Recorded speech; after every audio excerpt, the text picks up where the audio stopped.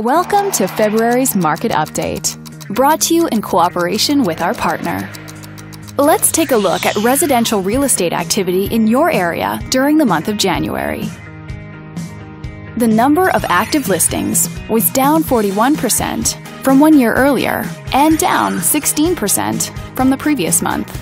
This smaller inventory means that buyers who waited to buy may have had a smaller selection to choose from. As you can see, the median listing price for the month was just under $500,000. Compared to last year, the average number of days that units spent on the market before being sold was down 43%. This lower number of days may signal a positive trend in the local inventory turnover rate. The median sale price was just over $340,000. The number of units sold decreased 27% year over year and decreased 49% month over month.